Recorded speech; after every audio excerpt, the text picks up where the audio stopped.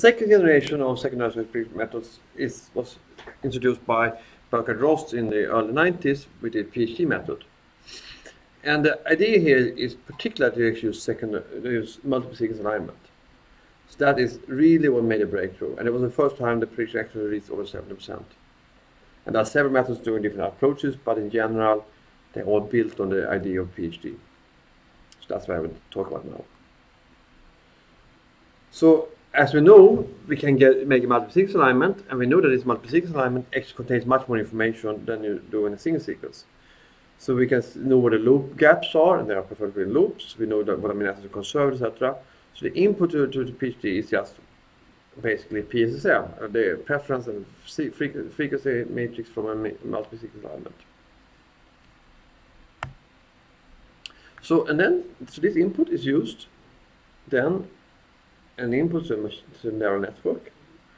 So normally you have what you call a sequence to structure network. So you have amino acids, frequencies, and some other information like the gaps and the conservation are input, and then predicted if a certain rest in the middle, like in Gore method, you have a window, look at it, a certain method is predicted to be here is sheet to coil, and you slide this window through the sequence. However, to reach this accuracy, you actually have had, in this case, a second level network. So basically take the predictions from the first layer network and use that to output the prediction in the third level of the overall prediction. And the good thing with that is that you can basically weight things with the neighbors even better. So you can basically use a second layer there to improve things. And actually in the initial versions of PhD even had neural networks that had 3 different versions of these input networks, and used a jury to put them together. And then the winner takes it all.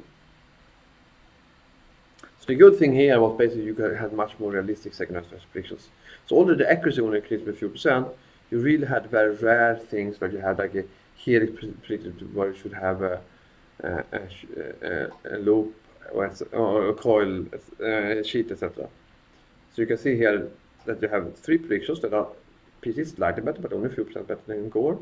But you have no cases where you predict sheets and loops to be wrong, mixed between them. And finally, you also have very high reliability. So if you remember the target P method, it actually predicted had a reliability score, and they also have it here. So they really see that they have, when you have a stars there with a 5 or higher reliability, these predictions are almost always correct. And it has been used in many cases. So summary, it was the first method that had more than 70% accuracy. It had a good correct length through the secondary structure elements. They were about all the right length. And it had much better beta strand predictions. It had a good correlation between the score and the accuracy. And better prediction for larger multiple sequence alignments. So actually performance has improved significantly since the method was introduced, because sequence databases are big.